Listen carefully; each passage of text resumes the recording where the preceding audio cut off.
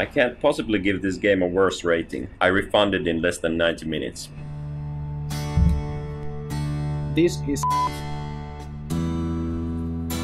On top of that, nearly every enemy in the game is just skeletons of varying sizes wearing different outfits. And most of these rewards or images of skeletons wearing different hats. What's wrong with hats? I do not like it.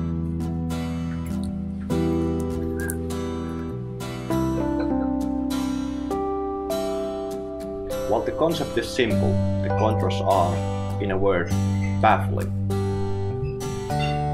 Sounds like a you problem. 10 out of 10. No wonder nobody takes this website seriously anymore. Straight up bullshit. Looks like an Android game, not a home console game.